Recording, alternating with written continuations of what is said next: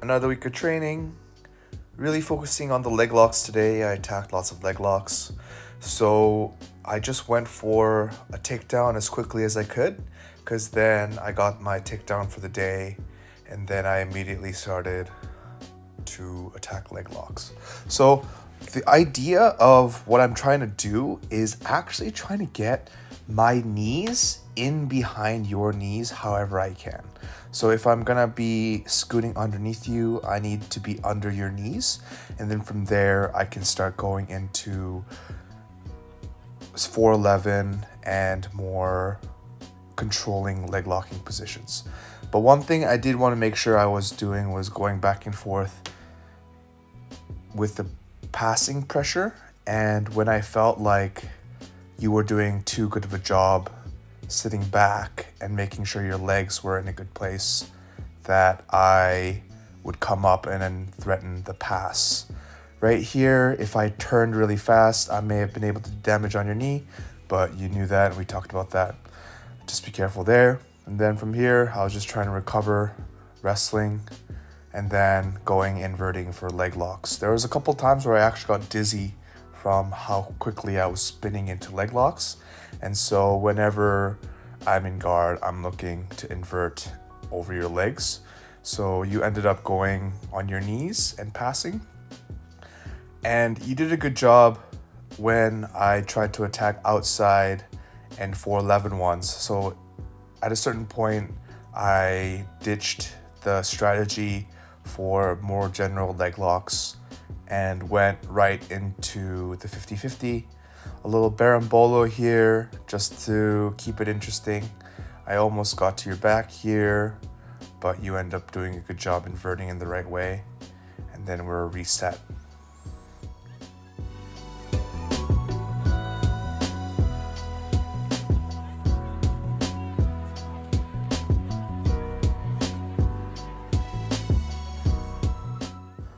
Yeah, you're doing a good job rotating your hips even when I have that Mikey lock grip.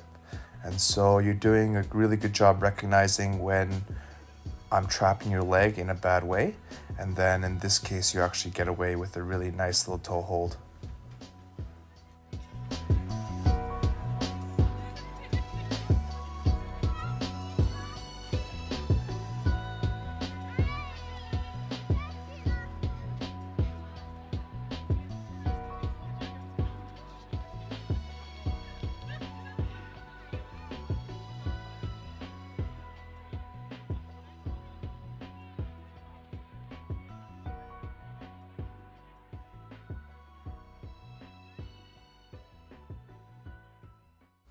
I want you to pay attention to the one thing that stopped my movement, was your one single leg attempt completely shut down my movement and I had to reset. So just remember that a good defense also needs a little bit of offense, even though I'm moving very quickly in weird ways. If you look for openings and do that little reach out with your hand, I will stop moving to address it. And then from here, I'm just looking to wrestle in any way I can, grabbing parts of your leg. And then from here, I think you do a really good job controlling my pressure and then getting into exactly where you want to go. I thought I was good here. I thought I'd be able to get into a better position, but yeah, just really smart work with the leg flexibility to get into crucifix and then to the back. Just really technical work.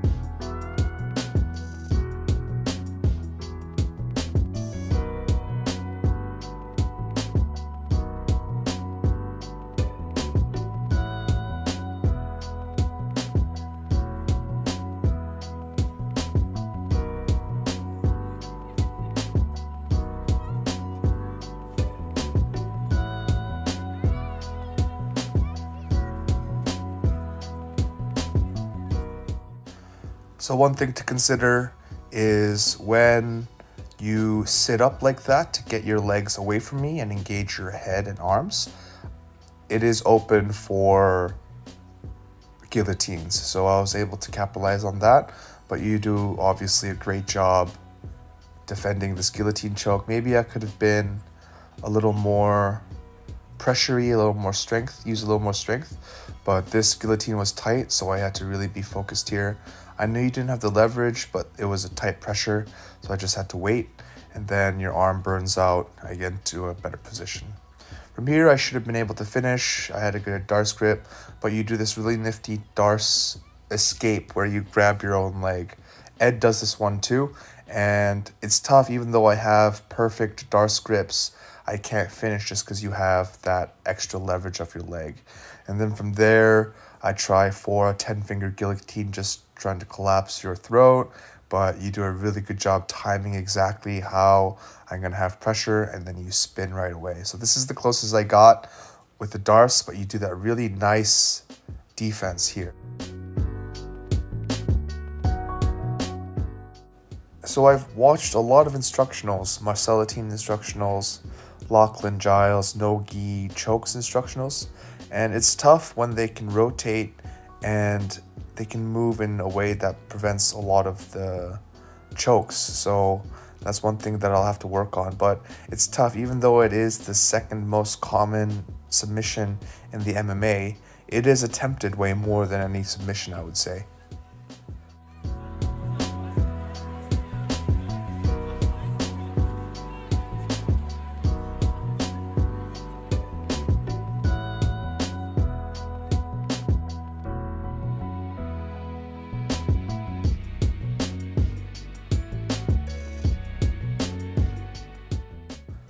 So this is just a great passing sequence. You can see I'm trying to attack your legs, trying to invert over, but I actually don't have as great of leg mobility as you do to get into those little spaces. So you did a great job weaving your body right into the gaps that I just couldn't go. So really great passing pressure. That's one thing that you do really well that I really appreciate, is my guard is really good because your passing is so good. There was a bit of a calf slicer here, but you had so much weight in your leg that even though I think there was just so much strength in that leg, maybe if I pulled harder, but yeah, I wasn't going to risk it too much with that leg lock because I was really in a bad position.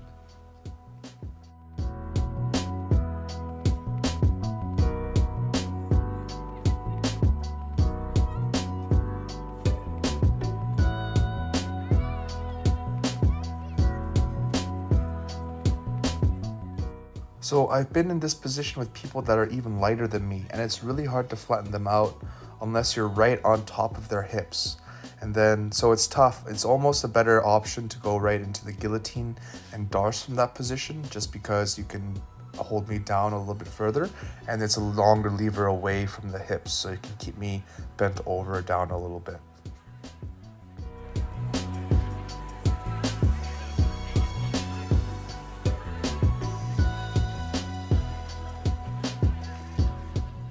So after the takedown, I feel like I'm in a good passing position, so I just figure to take it as far as I can with the passing.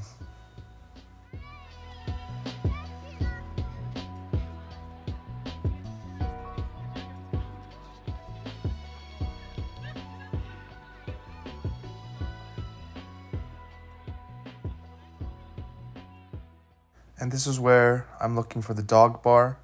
I'm looking to get really good control of your heel and then twist and try and do a little heel hook or knee bar pressure.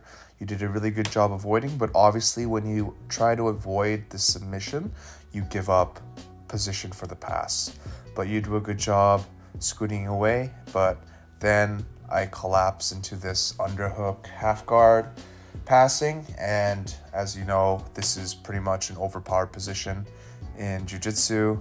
I just spam punch chokes, get that arm isolated away, and then I punch choke. And so it's tough, especially when the guy's heavier than you. They have that balance. You can see in the mirror how I'm maintaining my balance on top of you. I'm tripoded, and then eventually I settle back down. Once I get the grips that I like, I don't care about the legs. I let you get the legs, and then I crunch the neck.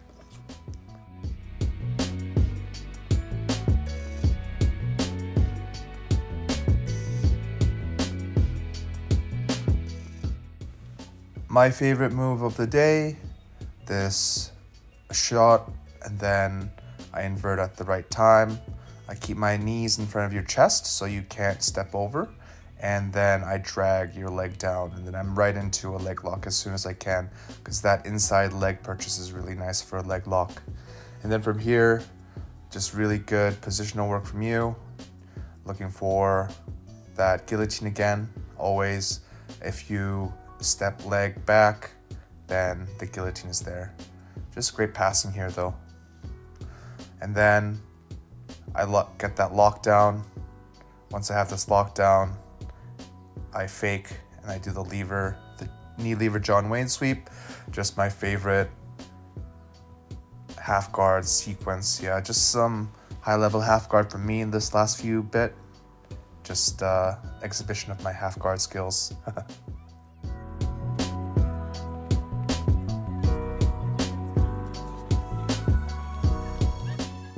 And then we go into kind of a weird leg locking sequence.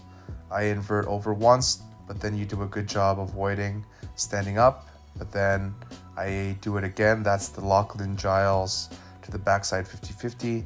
And then from here, if I pull your heel up, I can get your heel hooked right away. But then you need to do this and escape your knee as you're doing it. The one problem was that the knee was still deep, and then I was able to lock my legs in, finish the 50-50 heel hook.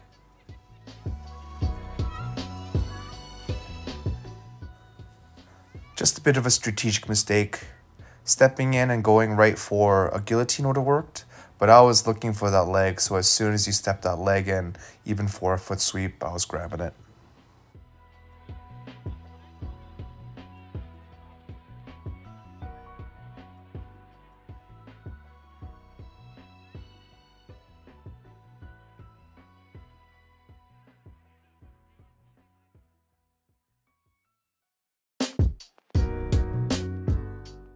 So right here we talked, you need to get me on my side more and suck my leg in by getting onto your stomach a little more and grabbing my legs. It's tough when my legs are so big, but with people with a little bit stronger, weaker legs.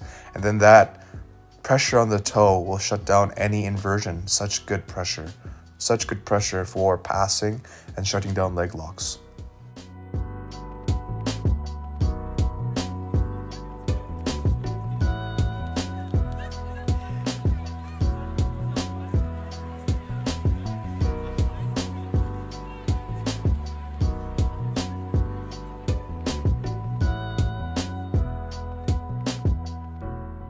Then rookie mistake, let you get the darts too deep before I addressed it. Great training this week. I'll see you next week.